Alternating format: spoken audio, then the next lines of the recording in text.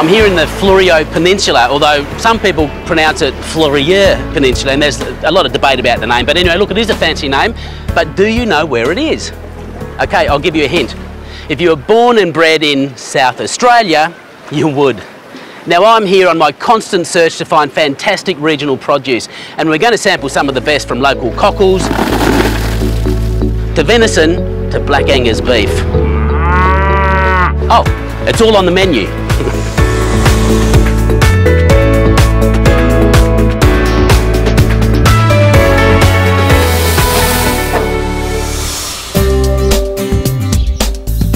Okay, back to the original question.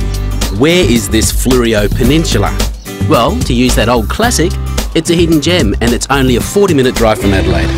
The peninsula embraces both the famous McLaren Vale wine district and a very beautiful coastline, including the seaside resorts of Victor Harbour and Goolwa. On your Jetstar for being our sky chauffeurs and delivering us smoothly to the city of churches. It's a very easy trip to McLaren Vale, but it's a rain check for me on the vineyards. Instead, I have an appointment at the nearby Mount Compass with some very shy individuals who shun camera crews. And they hang out here at the Wahroonga Venison Farm. Hey, did you see the kangaroo running with the deers? Hey, could be a name for a new movie, Running with a Deer. Most people think that farmed deers are actually domesticated, but they're not. They're a completely wild animal, which does pose some problems in the farming. Not so much in keeping them in a paddock, but in rounding them up. It can prove pretty difficult. They like to scatter. They run on instinct. There they go.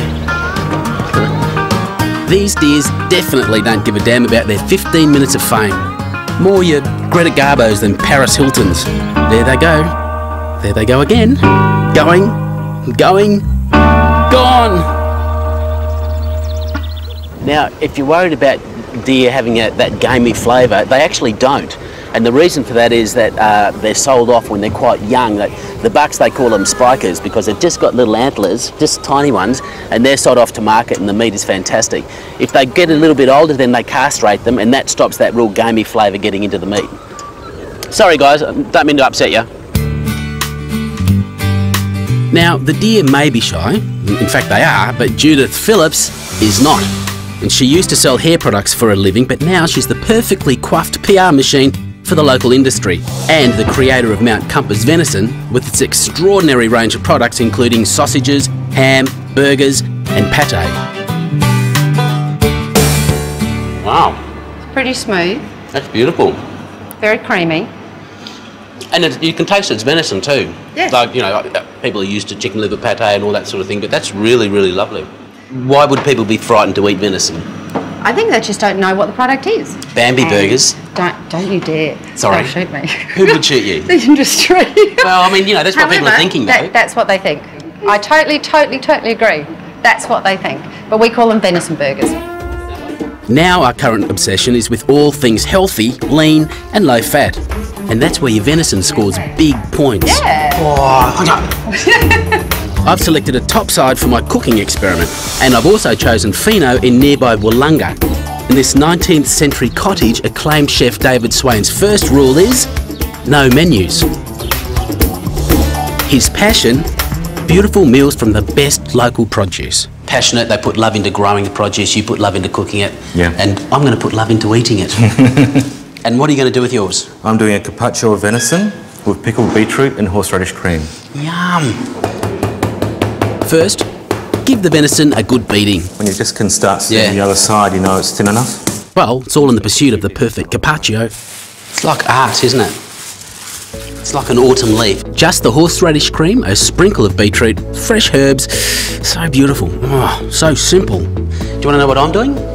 I'm not going to tell you because we've got to go to a break. And when you come back, I'll cook, so please hurry. Oh, also, in a little while, there's a little special treat called the old cockle dance. Can you do it? Can indeed. Have you done it? Never. You're doing well. Hurry up, come back.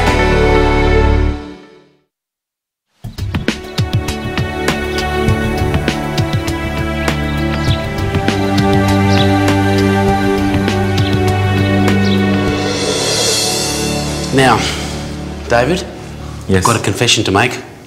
I've never actually made this before. So I might need a little bit of help and advice. My dish is going to be a venison topside stuffed with Madeira-soaked figs. Thank you, Madeira. I made a joke. Is there a joke? I'm going to cut a hole right through the middle of it. Yeah.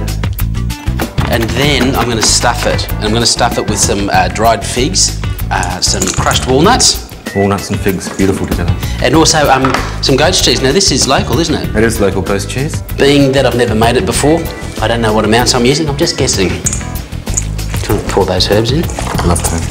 And it is very messy. I am a messy chef, and I should have had an apron. You should have. But,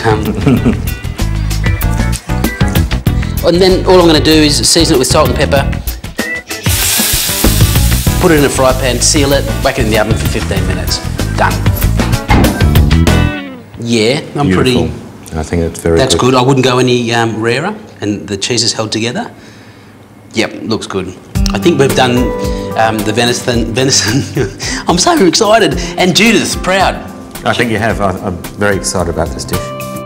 If you'd like to cook it for the first time, then just check out the recipe at mercuriosmenu.com. Wow, what a stunning velvety texture. Good way to eat venison. This one works perfectly. Beautiful food. Beautiful dish. Now, what's the best thing about living and working here? We're only open 2 nights a week, so we can go down to the beach now. Oh, we can go down the beach after we finish eating. Better hurry up.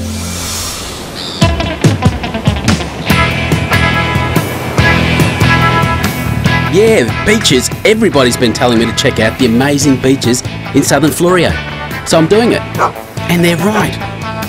Bloody gorgeous. Oh, and that's Sky. She's one of the famous Clydesdales that ferries tourists out to Granite Island. But my mission is cockles, and around here it's becoming big business. Today the professionals are trucking right down Goolwa Beach to show me how it's done. Oh, by the way, if you're confused, only South Australians call them cockles. The rest of us know them as pippies. She's a beauty. It's hard to believe about 5 years ago these were only considered to be good for bait. That's right, they'd just chuck them on a fishing line and whatever. Now, all the restaurants, the main restaurants in Sydney and Melbourne and whatnot are clamming to get them. Clamming to get them. It's almost a gag. But they are beautiful, and I have some lovely plans for these ones. Oh yes. I might need a few more though. Chris Wilton is a career cockler.